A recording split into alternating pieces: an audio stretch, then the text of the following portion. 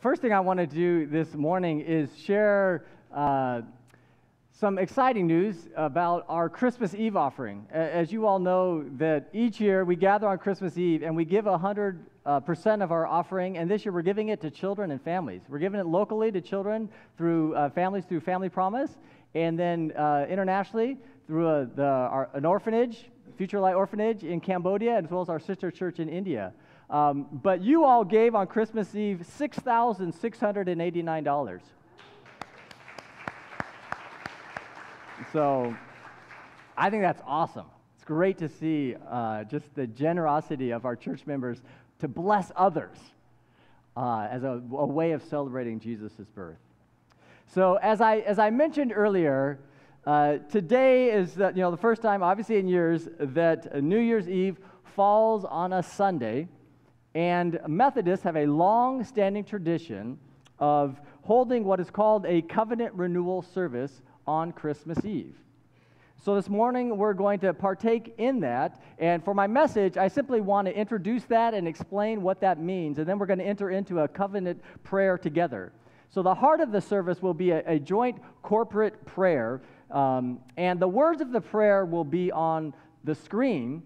But we also want to make those words available to you with copies on paper. So, do we have any ushers? I'm asking that because the youth are our ushers today. And I told them, I need you all to usher once the service starts. And I think they all left. Okay, that was a really effective talk. That really worked. So, here comes our youth director and our head usher. Okay. So, as I introduce this, they were hanging out in my office. Good to know. Okay. So, guys, there's paper in the back. It's goldenrod. Come and bring it and hand it out. All right. Awesome. So, as I make this introduction, they're going to be handing out the words of this covenant renewal service. So, I want to just share a little bit about why we're doing this. And the main reason is that in Scripture, we discover that God is a God of covenant. In Genesis, God makes a covenant with Abraham that becomes God's covenant with Israel. And the covenant is a simple one. I will be your God, and you will be my people. That's the covenant. I will be your God, you will be my people. Now, on June 14th, 1997, I made a covenant with Cindy Rowe. I will be your husband, you will be my wife. Not an easy covenant, but a pretty clear, straightforward one. And a covenant that in many ways mirrors the covenant that God made with Abraham and Sarah and their descendants.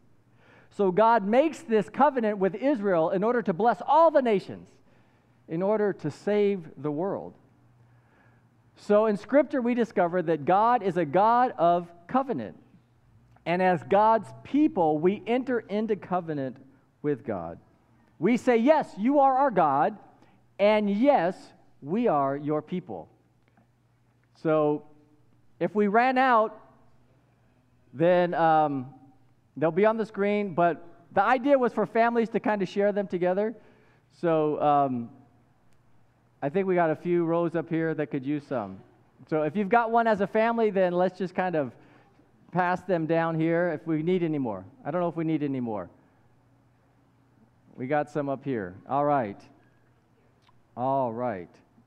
Now, one of the things that's special for me as a pastor is every now and then I'm asked to do a renewal of vows, right?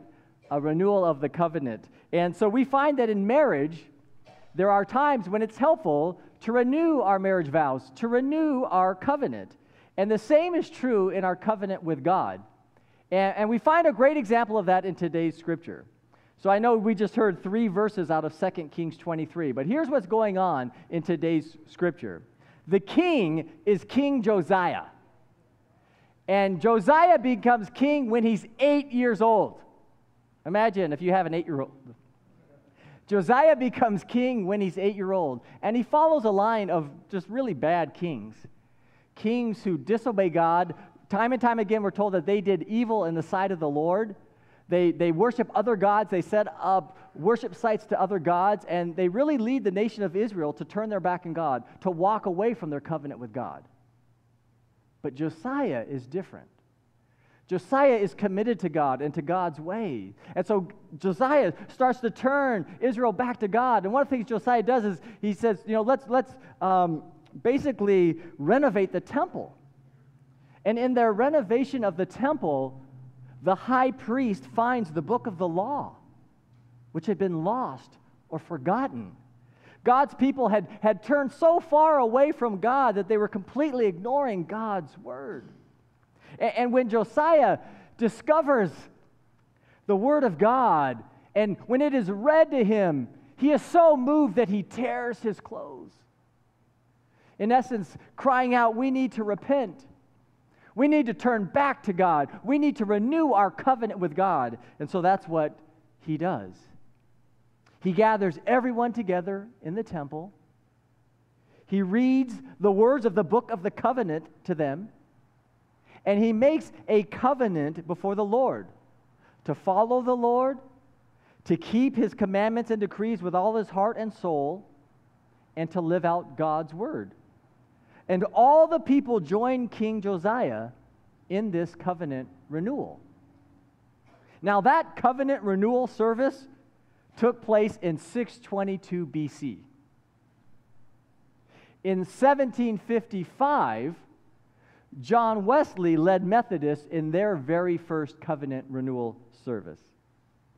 Early Methodists then established a tradition of having a covenant renewal service on New Year's Eve as a way of saying to God, we want to renew our covenant with you. We want to recommit ourselves to be your people at the start of this new year. And we do so in Jesus Christ through his grace and his faithfulness. So this morning, we're going to renew our covenant with God with words that Methodists have been declaring for 262 years. And in fact, the words that will be on the screen and the words that are on your handout are words that are taken directly from a service that John Wesley led in 1780. As I mentioned before, our opening hymn was written by Charles Wesley specifically for covenant renewal services. Now, at this point, some of you may be thinking, I don't remember making any covenant with God. Okay? And fair enough. Not all of us have necessarily. Some here this morning may be checking out Christianity, exploring what the God revealed to us in Jesus Christ is like. And if you're here kind of exploring Christianity, we are so honored that you're doing so. I think most, if not all of us, have been to a wedding, so we know what that covenant ceremony looks like. But what does the ceremony look like when we make our covenant with God? Baptism. Baptism is a covenant ceremony. In fact, if you look in the Methodist hymnal, you'll see it called exactly that, the baptismal covenant, which is God's word to us proclaiming our adoption by grace and our word to God promising our response of faith and love. In baptism, God says, I am your God, and we say, we are your people. Now, in infant baptism, as we were part of this morning, parents enter into this covenant on behalf of their children, so that children are brought up into the family of God in anticipation of the day when they will say their own yes to God. My wedding was a declaration that I belong to Cindy. Baptism is a declaration that we belong to Jesus. If you have been baptized, you belong to Jesus and have entered into a covenant with God. Now, I want to give you a moment to look over the words of this covenant that we are about to enter into together. And we can put the opening slide up on the screen. So I want just to give you a moment to look at this, because once again, these are words from 1780, and these are words that we're going to declare together. So I want you to look at what you're going to be saying, okay? So take a moment. I know it's 2 pages, but take a moment just to look at this covenant. And as you do that, I want to share a few reflections on it. First, this covenant emphasizes that we are servants of Christ. There's a line that says, "It is necessary, therefore, that we consider what it means to be a servant of Christ." Much of this covenant is declaring what it means to be a servant of Christ. And I think that's both helpful and challenging. Because I don't know if we walk around identifying and declaring and discussing what it means that we are servants of Christ.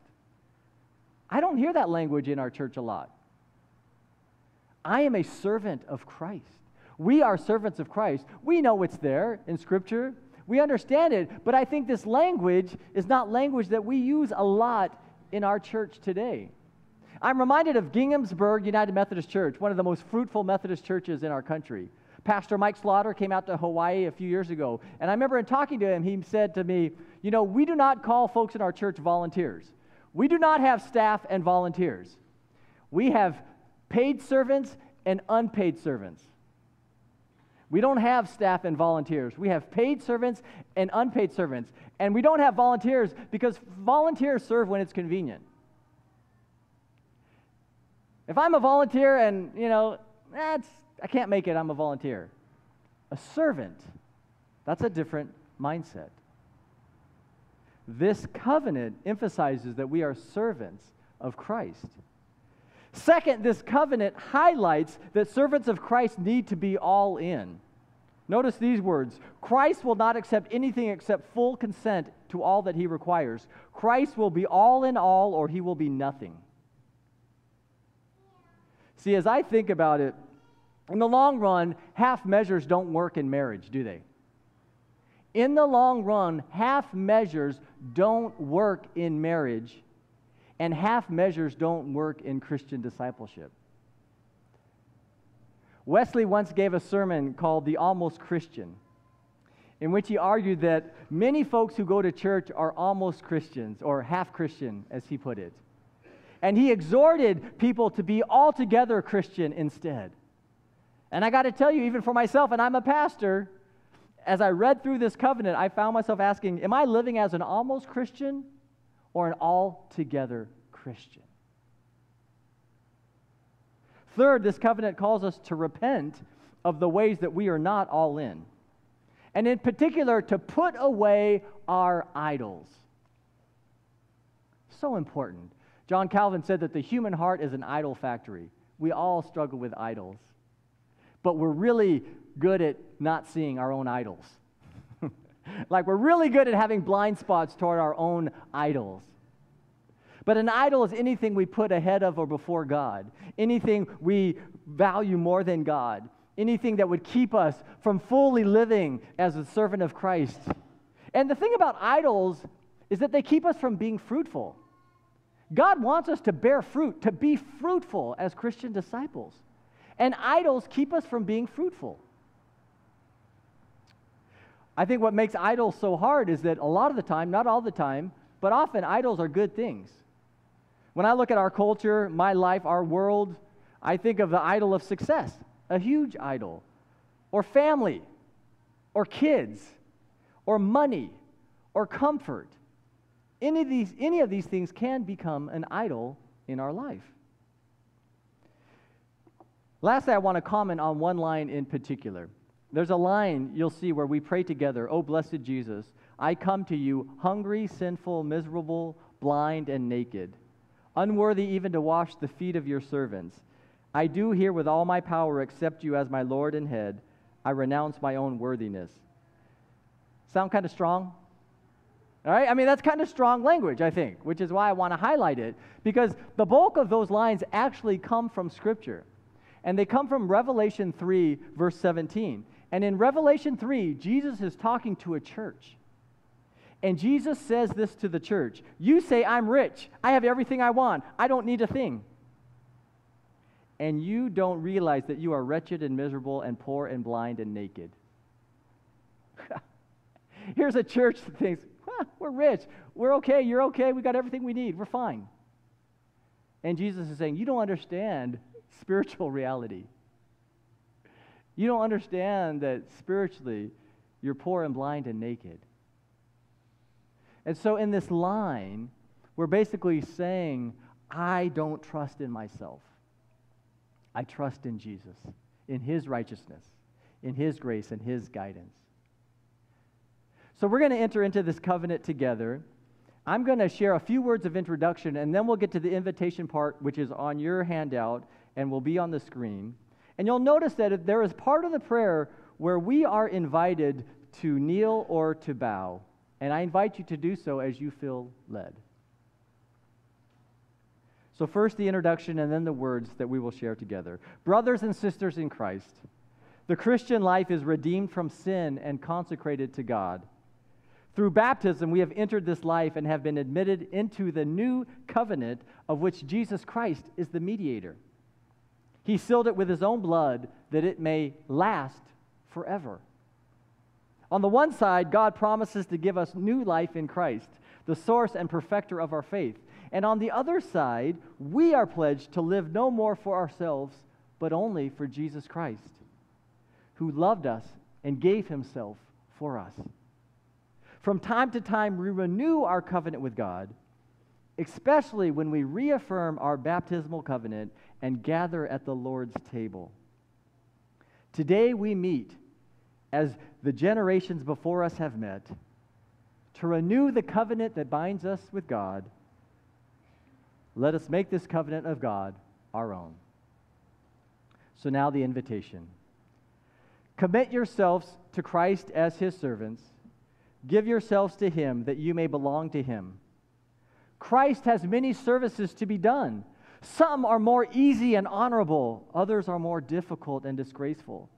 Some are suitable to our inclinations and interests. Others are contrary to both. In some, we may please Christ and please ourselves, but there are other works where we cannot please Christ except by denying ourselves. It is necessary, therefore, that we consider what it means to be a servant of Christ. Let us, therefore, go to Christ and pray. Let me be your servant under your command. I will no longer be my own. I will give up myself to your will in all things. Be satisfied that Christ shall give you your place and work. Lord, make me what you will. I put myself fully into your hands. Put me to doing, put me to suffering.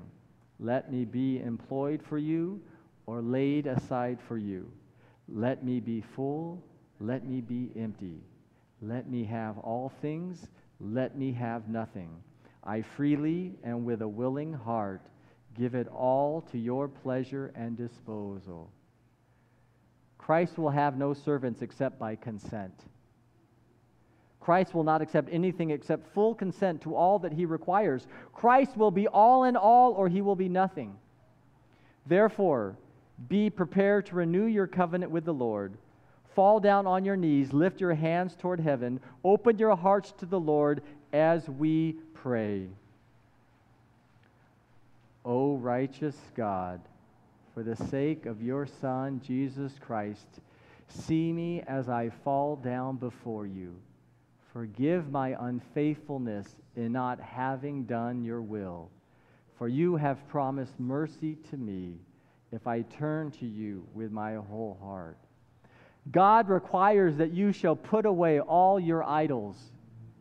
I hear from the bottom of my heart, renounce them all, covenanting with you that no known sin shall be allowed in my life.